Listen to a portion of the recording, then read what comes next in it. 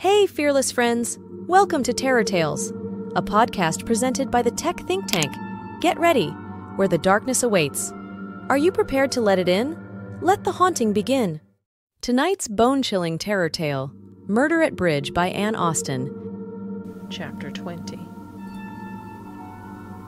It was Wednesday evening, 4 whole days since Nita Lee Selim, Broadway dancer, had been murdered while she was dummy at bridge.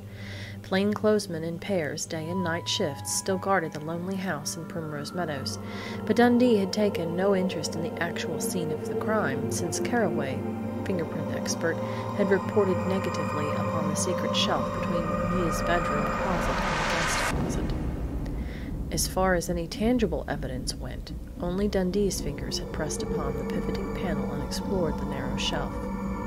The very lack of fingerprints had of course confirmed Dundee's belief that the murderer's hand had pressed upon that swinging panel, had quested in vain for the incriminating documents or letters which had been the basis of Nita's blackmail scheme, had deposited upon the shelf the gun and silencer with which the murder had been accomplished, and had later retrieved the weapon in perfect safety. A hand loosely wrapped in a handkerchief were protected by a glove. The hand of a cunning, careful, cold-blooded murderer, or murderess. But who? Who?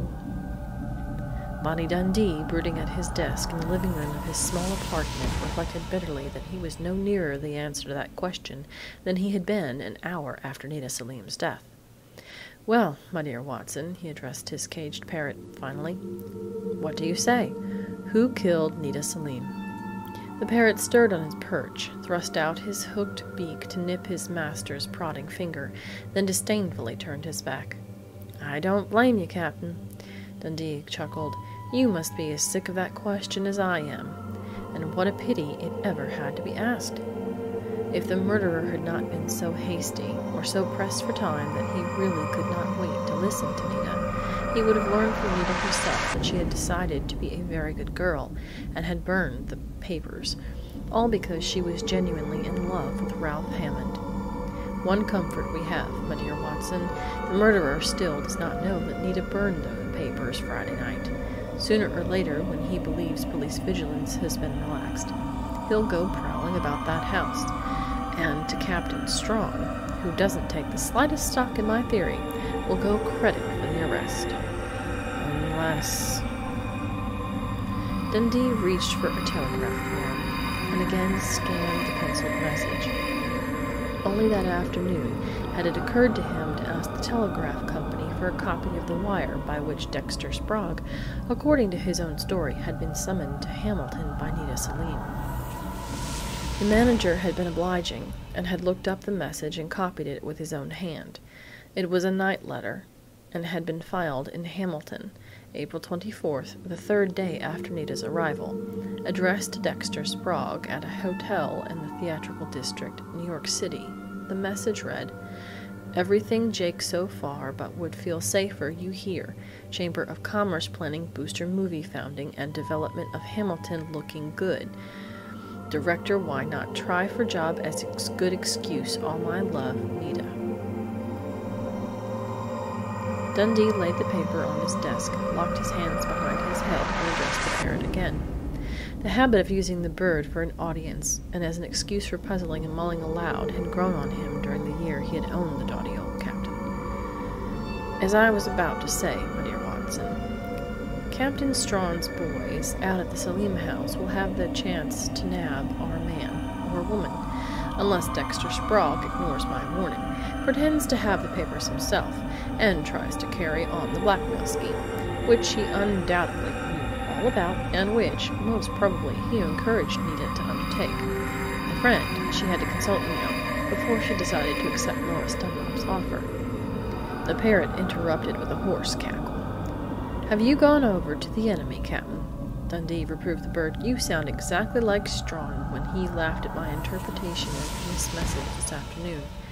My late chief contends, and it is just possible, of course, that he is right, that Nita was afraid she couldn't swing the job of organizing and directing Lois's little theater, and wanted Sprague here, both as lover and unofficial assistant. But that's a pretty thin explanation, don't you think, my dear Watson?" "Oh, all right, laugh, damn you, but I'd feel better if Strawn had taken my advice and set a Dick to trail Sprague to see that he keeps out of mischief. All this, however, gets us no nearer to answering that eternal question. Who?" With a deep sigh, the troubled young special investigator reached for the timetable he had drafted from his notes made during the grisly replaying of the death hand at bridge, and scanned it again. 5:20. Flora Miles, dummy. Table number 1, leaves living room to telephone. 5:22. Clive Hammond arrives and goes directly into solarium. 5:23. End of rubber at table number 1. Players Polly Beale, Janet Raymond, Lois Dunlop, Flora Miles, dummy. Polly Beale leaves living room to join Clive Hammond in solarium. 5:24. Janet Raymond leaves room, says she went straight to front porch. 5:25. Tracy Miles parks car at curb, walks up to the house, hangs up hat in clothes closet, and, at his estimate, 5:27, Miles enters living room, talks with Nita, who, as dummy, has just laid down her cards at table number 2. Players Karen Marshall, Penny Crane, Carolyn Drake. 5:28, Nita leaves the living room, goes to her bedroom to make up. 5:28, half. Lois Dunlop and Miles go into dining room, Miles to make cocktails. 5:31, Judge Marshall enters living room, interrupts bridge game. 5:33. John C. Drake enters living room, having walked from Country Club, which he says he left at 5:10, and which is only 3/4 of a mile from the Selim house. 5:36. Karen finishes playing at home, and Dexter Sprague and Janet Raymond enter from front porch, proceeding into dining room. 5:37. Penny Crane finishes scoring, and Karen leaves room to tell Nita the score. 5:38. Karen screams upon discovering the dead body at the dressing table. Dundee laid aside the typed sheet and reached for another, the typing of which was perfect since Penny's efficient fingers had manipulated the keys. When he had telephoned to the office just before 5 o'clock Monday afternoon to see if anything had come up, Dundee had learned from Penny that Peter Dunlop had issued an informal call to the crowd for a meeting at his home that evening. "You're going, of course?" Dundee had asked. "Then, during the discussion of the case, I wish you'd try to get the answers to some questions which need clearing up, if you can do so without getting yourself in Dutch with your friends. Fine? Got a pencil? Here goes." And now he was rereading the report she had conscientiously written and left on his desk Tuesday morning. Peter, declaring he wanted to get at the bottom of this case, presided almost like a judge on the bench, and asked nearly every question you wanted the answer to. Everyone in the crowd adores gruff old Peter, and no one dreamed of resenting his barrage of questions. What a detective he would make! First, Janet admitted that she did not go directly to the front porch when she left the living room after her table finished the last rubber. Went first to the hall lavatory to comb her hair and renew her makeup. Said she was there alone about 5 minutes, then went to the front porch. Revised her story after Tracy had said he did not see her on the porch when he arrived. Second, Judge Marshall said he glanced into the living room when he arrived, saw Karen, Carolyn, and me absorbed in our game, and went on down the hall to hang up his hat and stick, proceeded immediately to the living room. Third, John Drake told Peter he entered the front hall and passed on to the laboratory to wash up, felt sticky after his walk from the Country Club, hung up hat in the guest closet, went to living room within 3 minutes after reaching the house. Fourth, Polly and Clive told Peter that they stayed together in the solarium the whole time, stationed at a front window, watching for Ralph. When Peter asked them if they could confirm Judge Marshall's story and Johnny Drake's story, they said they had seen them both arrive, but had paid no attention to them after they were in the house. It occurred to Peter, too, to wonder if either Polly or Clive went to Nita's room to warn her that Ralph knew about Sprague's having slept the night before in the upstairs bedroom. They both denied emphatically that they had done so. Fifth, Judge Marshall, the pompous old darling, still smarting under the insinuations you made about him and Nita right after the murder, volunteered the information to Peter that Nita had not paid her rent, on the plea that she was short of funds, and that he had told her to let it go until it was quite convenient. Sixth, the word blackmail was not mentioned, and Johnny Drake, because of professional ethics I suppose, did not tell about Nita's 2 deposits of $5,000 each in his bank. Seventh, the secret shelf in the foyer closet was not mentioned.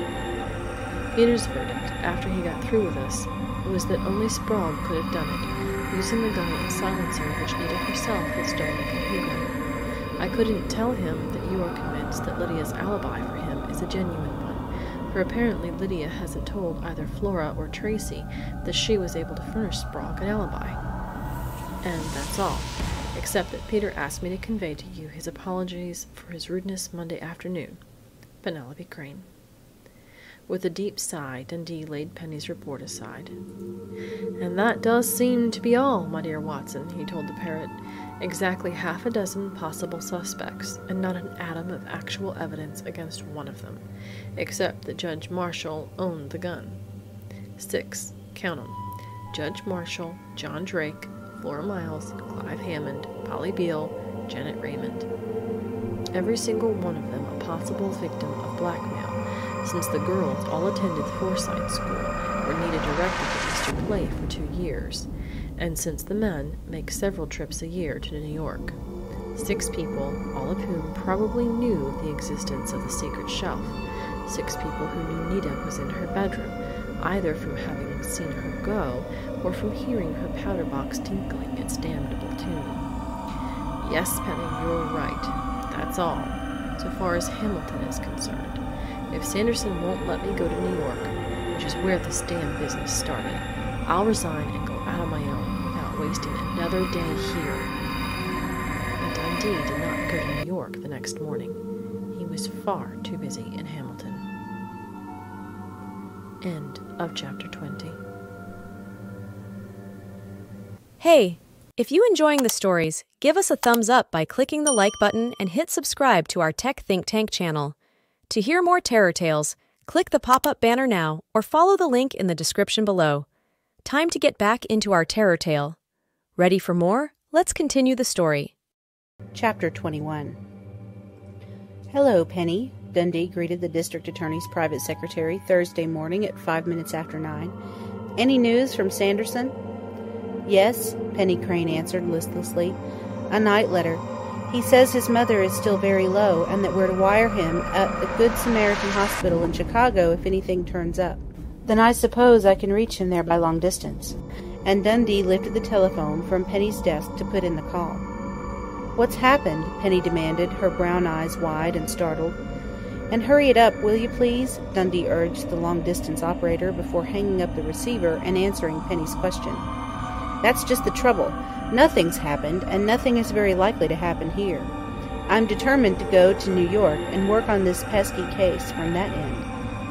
"Then you've come around to Captain Strawn's theory that it was a New York gunman?" Penny asked hopefully. "Not by a jugful. But what's the matter with you this morning, young woman? You're looking less like a new Penny and more like one that has been too much in circulation." "Thanks," Penny retorted sarcastically. Then she grinned wryly. "You are right, as a matter of fact. I was up too late last night. Bridge at the Mileses." "Bridge?" Dundee ejaculated incredulously.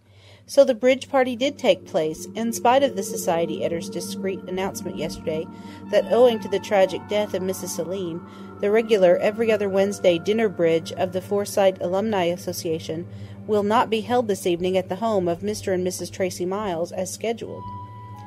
"It wasn't a dinner bridge, and it really wasn't intended to be a party," Penny corrected him. "It just sort of happened, and of all the ghastly evenings—" "Tell me about it," Dundee suggested. "Knowing this town's telephone service as I do, I'll have plenty of time to listen, and you don't know how all agog I am for inside gossip on Hamilton's upper crusts." "Idiot," Penny flung at him scornfully. "You know society would bore you to death, but I don't think you would have been exactly bored last night, knowing as I do your opinion of Dexter Sprague."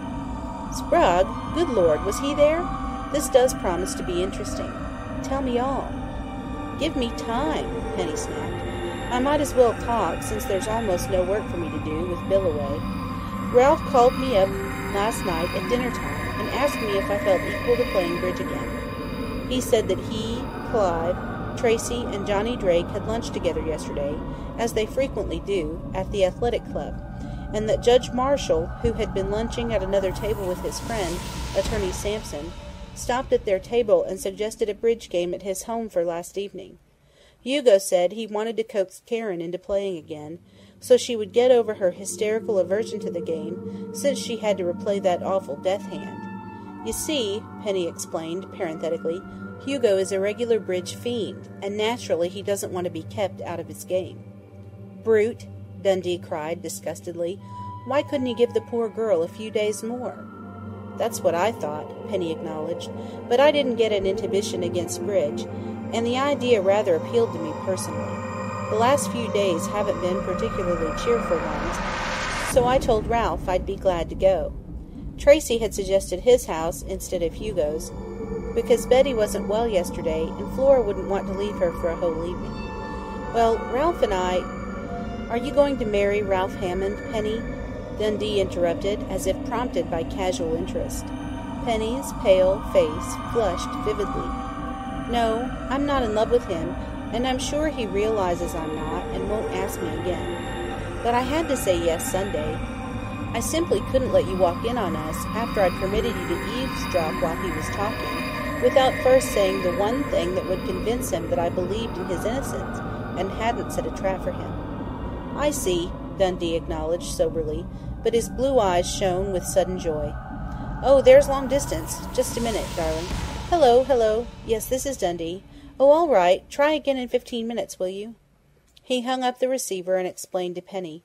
Sanderson hasn't reached the hospital yet, but is expected soon. Go on with your story. Who all played bridge at the Mileses? You don't mean to say that Dexter Sprague was invited, too? Penny's face was still a brilliant pink as she answered. I refused to have my climax spoiled.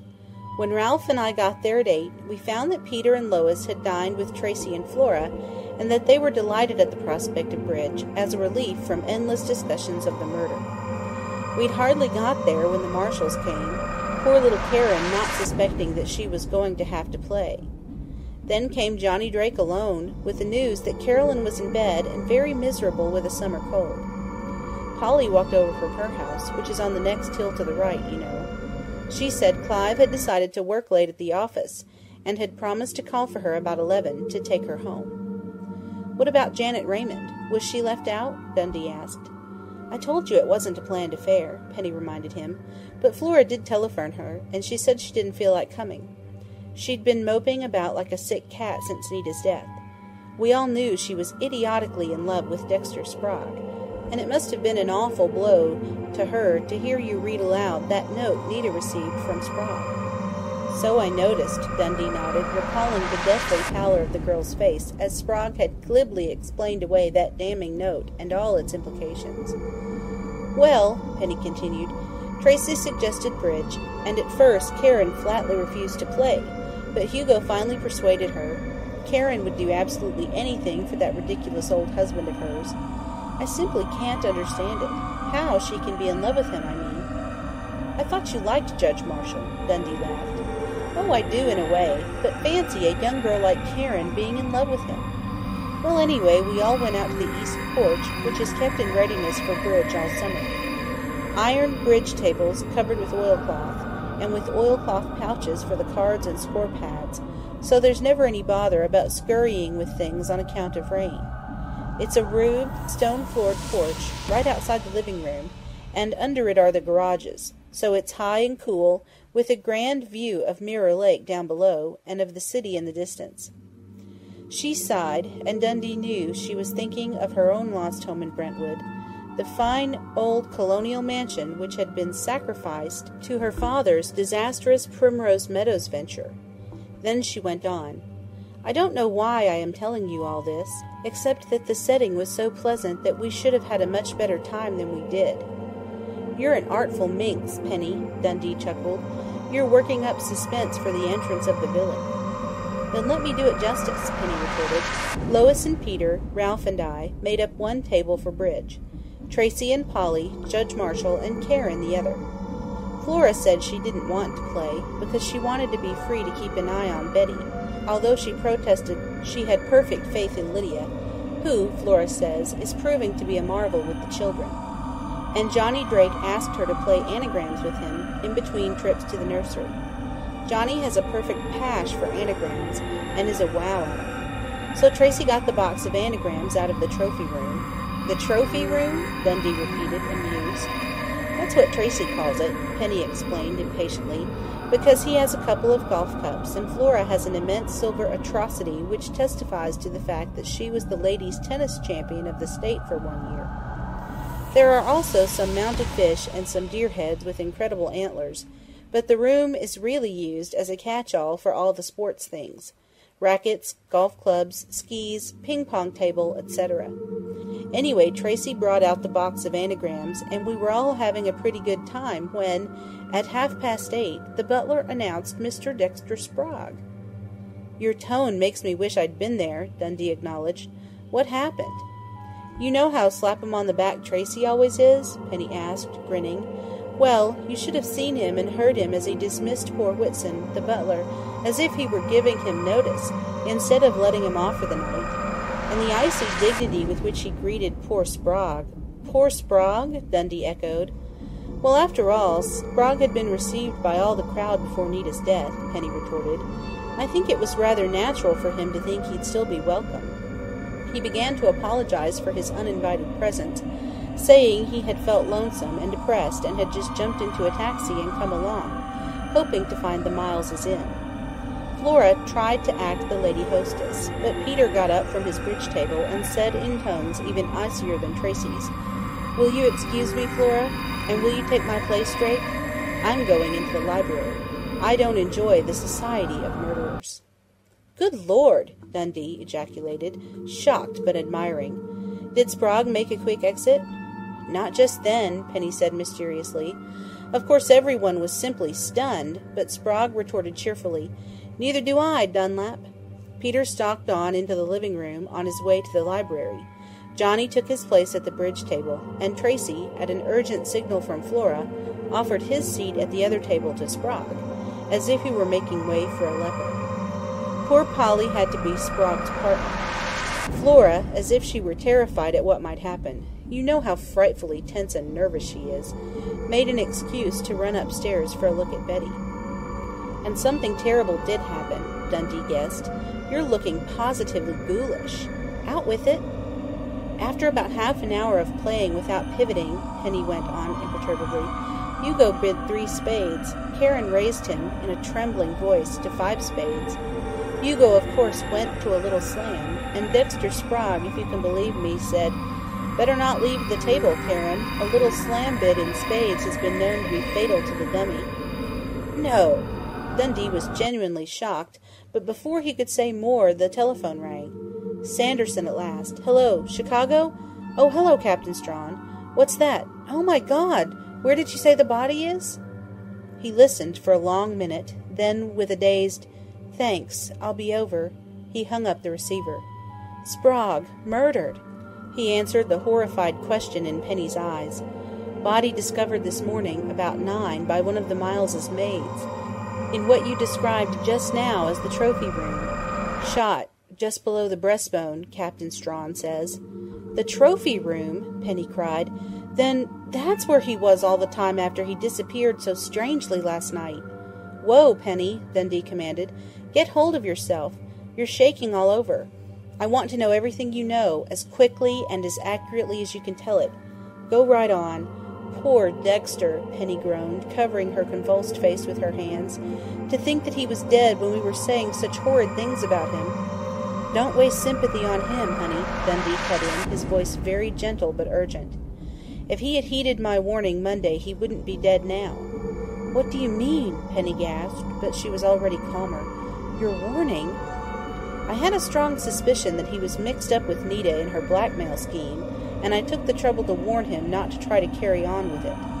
Yesterday afternoon I begged Strawn to have him shadowed, to see that he kept out of mischief. I was afraid the temptation would be too strong for him, but Strawn wouldn't listen to me. still clinging to his theory of a New York gunman. "Feeling better now, honey? Can you go on?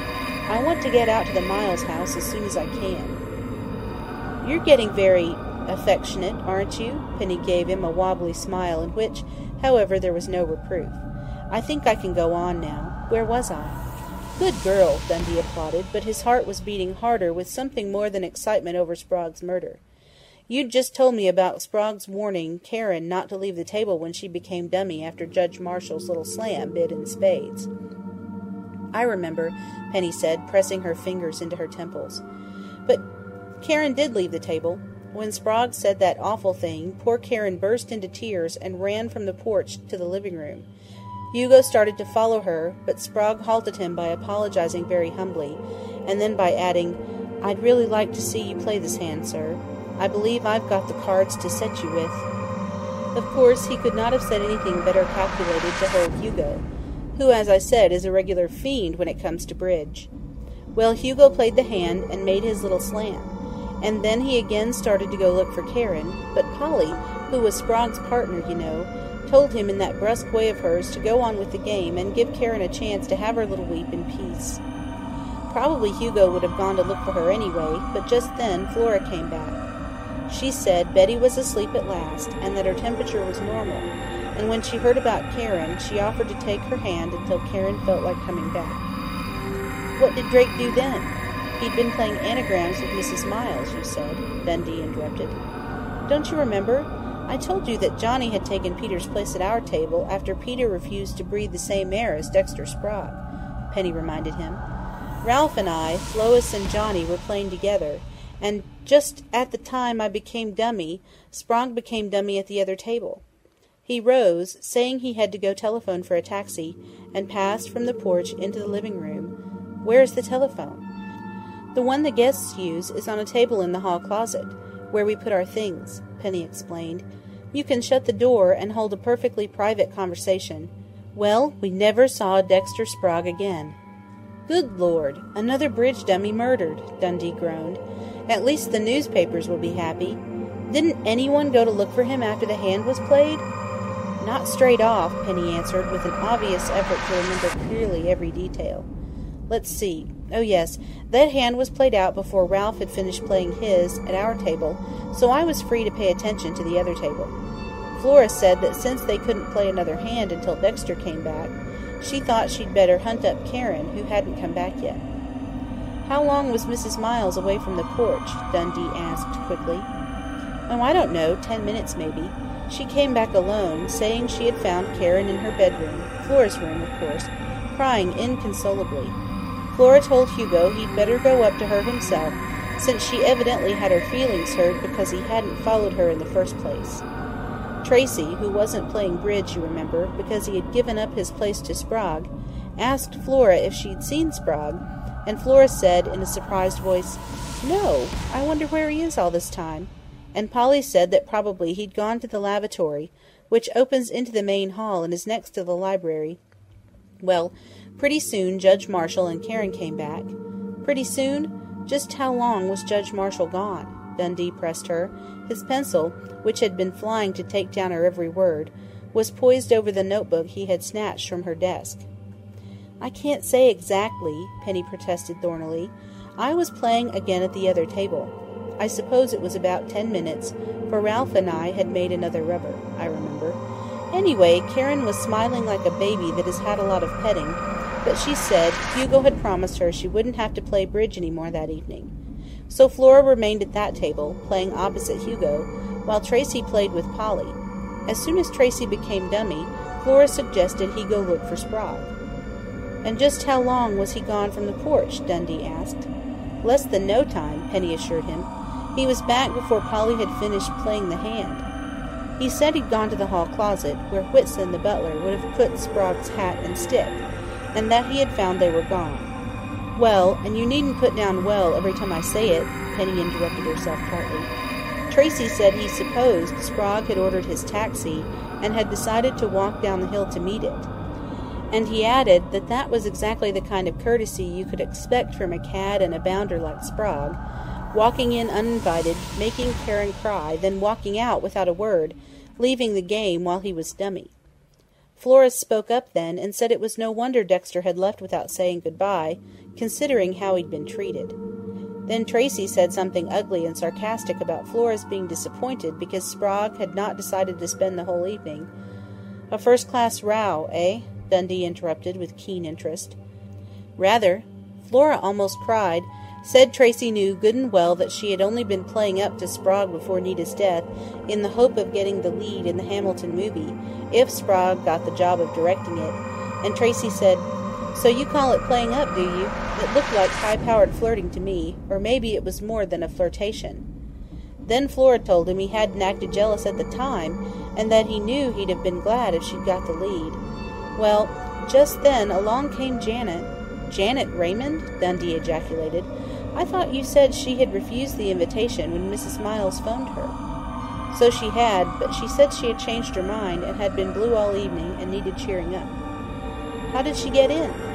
"She walked over from her house, which isn't very far from the Mileses', and simply came up the path to the porch," Penny explained. Tracy asked her if she had seen Sprague on the road. It's the same road Dexter would have had to take going down the hill to the main road, and she acted awfully queer.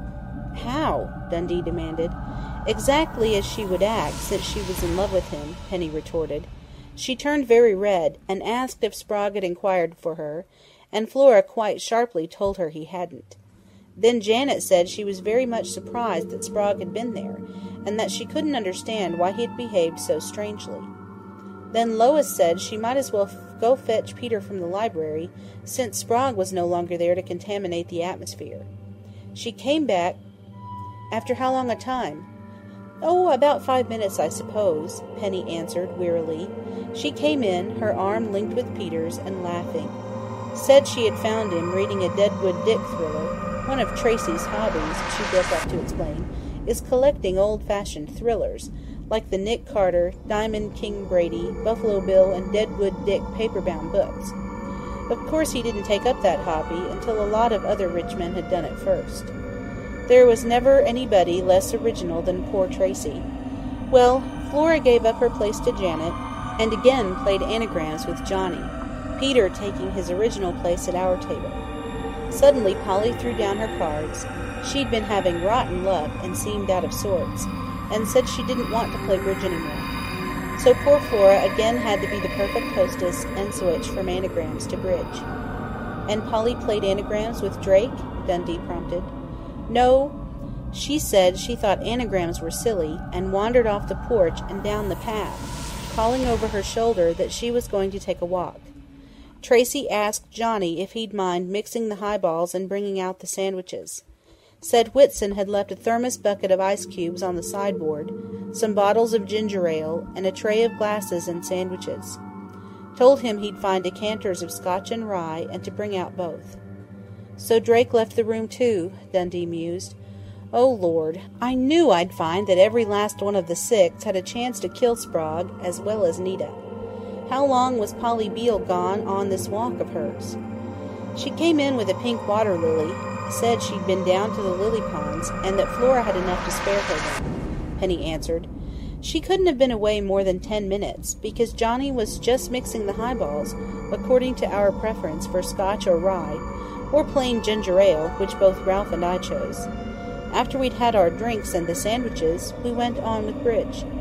Polly and Johnny just wandered about the porch, or watched the game at the 2 tables. And about 5 minutes after 11, Clive Hammond arrived, coming up the path to the porch, just as Janet had. After he came, there was no more bridge, but we sat around on the porch and talked until midnight. Clive said he was too tired to play bridge, that he'd been struggling all evening with a knotty problem." "I can sympathize with him," Dundee said grimly as he rose. "I've got my own knotty problem awaiting me. When that call comes through from Chicago, tell Sanderson the bad news, and say I'll telephone him later." Thanks for tuning in. If you liked the Terror Tales and got a bit scared, please give the video a thumbs up and share it with your friends. And hey, don't forget to subscribe to our Tech Think Tank channel. Your support helps us find more mysterious stories to share. We shall see you in our next episode of Terror Tales. Until then, may your night be wrapped in shadows and touched by the unknown.